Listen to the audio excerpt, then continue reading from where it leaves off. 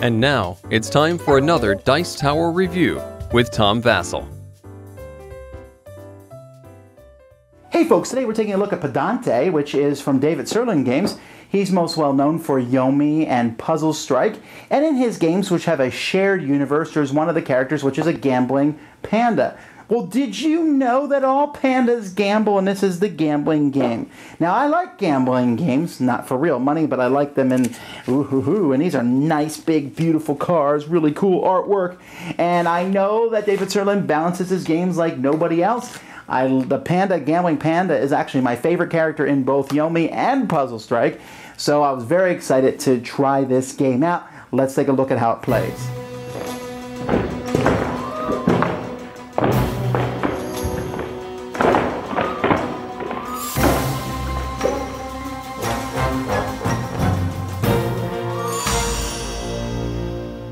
Alright, the first thing is you're going to need to add some coins to the game. The game does not come with coins, so we're going to use these little gold coins I have for purposes of whatever. You can even play with real money, although I highly recommend not. Now this game plays a lot like poker, except we're going to use this deck of cards here. This deck of cards is made up of 6 suits, and each suit goes from 1 to 10. There's also a joker, one joker prismatic, all the colors card in the deck. Now each round, players are going to have to ante 1 coin into the pot. They're going to get 2 cards that they keep secret from everybody else, and then 3 cards are going to be placed in the middle of the table. What you're trying to do in this game, in each round, is make the best hand of cards you can from these 2 cards in your hand, plus the cards in the middle. Right now, I have a pretty poor hand. You can see the hands on your chart here, so let's take a little closer look. The lowest hand is a pair. Then you got 3 of a kind, then a straight, 1, 2, 3, 4, 5, 4, 5, 6, 7, 8, a full house, 3 of one, 2 of another, a floosh, which is 4 of one color, a rainbow straight, which is 5 different colors and a straight, 4 of a kind, a flush, 5 of a kind, and a straight flush, which is very difficult to do. So what each player is going to do then, after everyone has looked at their things, is they can fold, or you're going to put 2 coins on the highest poker hand that you have, that you want to say you have. Now, here what I would do is I would tell everybody I had a floosh. Now, I don't have a floosh, and they know that it's impossible that I have a floosh at this point, but I'm hoping that more cards will come out here later. But you can lie about your hand all you want. Now, you want to you don't want to lie about your hand, because at the very end, people are going to be able to call you out on your hand. So everyone has a chance to do this, and players also have a chance to pay money and discard a card from their hand and draw another one. I don't want to do that. So then another card is drawn and put into the middle. Now it's quite possible that I have a floosh if I have 2 blue cards in my hand. And so I might stand around and say I still have a floosh, okay? Although there is a 5, 6, and 7, I could get a straight.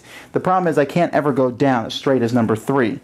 And so then everyone bets again, and then you put another card in the middle, and I'm just going to stick with my floosh. But then each person can use one special ability. So you have to use a special ability of a card in your hand. Now my card could be draw a card, then discard a card. Reveal a card you kept.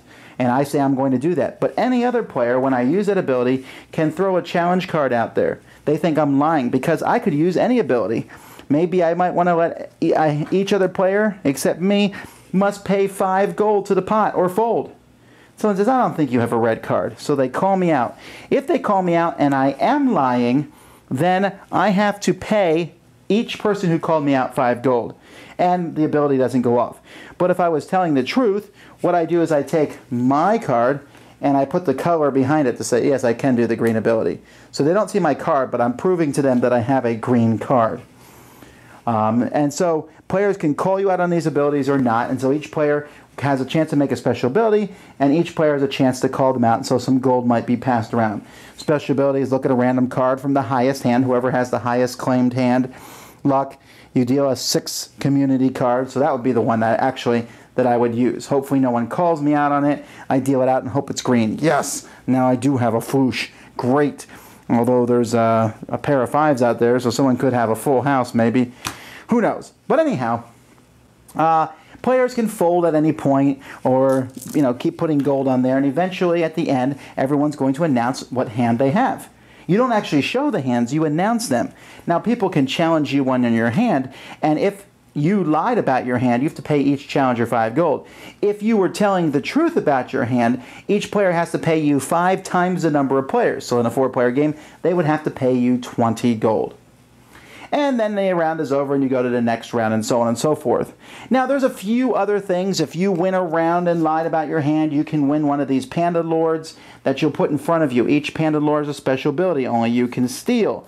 You get the dealer button while Bumbleclad watches over you. You always go last. Whenever you end a gambit without folding from the purple ability, winning or trying, return him to the Glen, which is in the middle of the table. So each of these guys gives you a special ability if you win them. Also, in the game, if you ever have less than 20 gold at the beginning of a turn, you go up to 20 gold. There's a thing called Snack, where if you basically lied about your hand, you discard, so the next turn you have to pay 2 gold to get a new hand of 2 cards.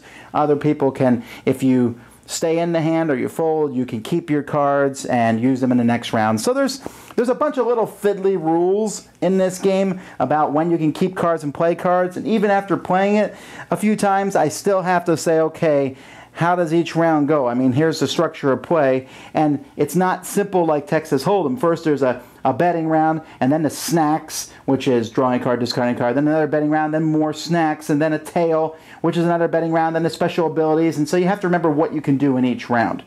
And so that's how you play. You play till whatever, if you're trying to run everyone else out of money, or you play a certain number of rounds. It's kind of like gambling. They even have rules in the rule book of how to play if you want to play with real money or not, called serious face gambling conditions. If someone you can eliminate everybody else or play for a certain number of time, whatever. Most money wins. Yeah, I don't like it. I don't. And I feel bad about that because I thought I would like it, but I'll tell you what it is. The draw of poker, the draw of Texas Hold'em, and all these different variants of poker that are out there, is that it's fairly simple. Sure, there's some little conventions that are different in different things, but essentially you're drawing and looking at your hands. Here, you're drawing, betting on a hand, lying about your hand, using a special ability, maybe lying about that special ability, having these Panda Lords, which have special abilities, and you know me, I love special abilities, I love all this stuff in games, but not in a quick poker game. Every round, the game kept screeching to a halt.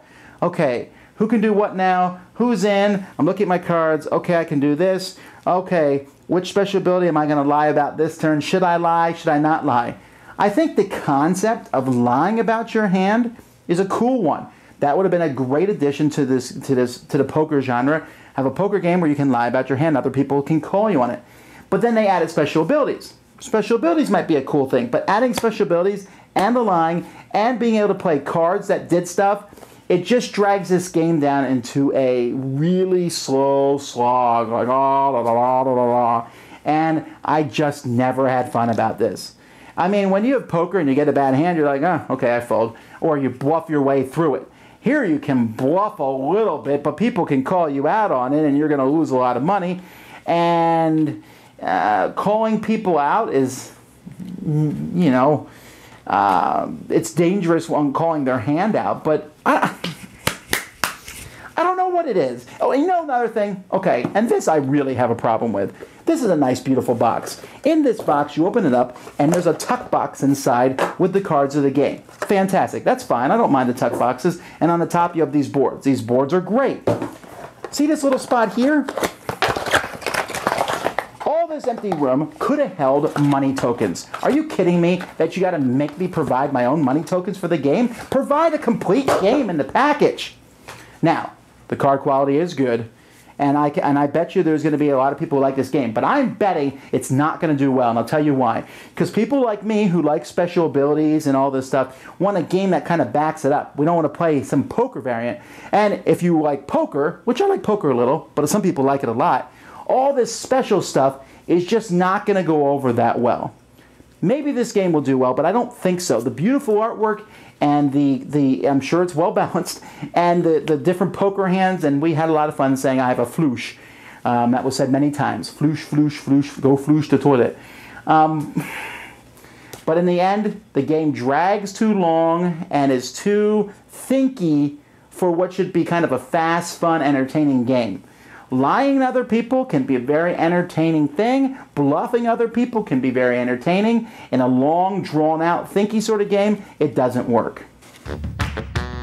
Thanks so much for watching the Dice Tower videos. Find more great videos and reviews as well as our top-rated audio podcast at Dicetower.com. You can also find other great shows at Dicetowernetwork.com. I'm Eric Summerer, and you've been watching The Dice Tower. The Dice Tower is sponsored by Cool Stuff Inc., where you can find great games for great prices. Cool stuff in stock. Check them out at CoolStuffInc.com. Shut the door!